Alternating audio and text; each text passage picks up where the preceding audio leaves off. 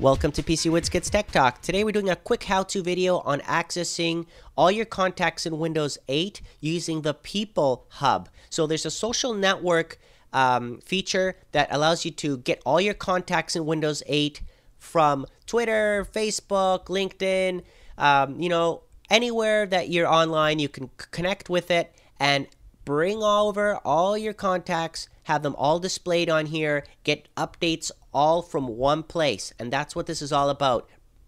Aggregating, merging, bringing everything in so that way you can get all your updates, have all your contacts, friends. You can even make shortcuts of them onto the Metro UI so you can quickly access them and see what's new, because that's the bottom line, right? Getting all of their updates together in one place.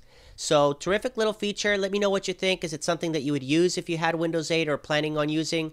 And again, thank you for watching.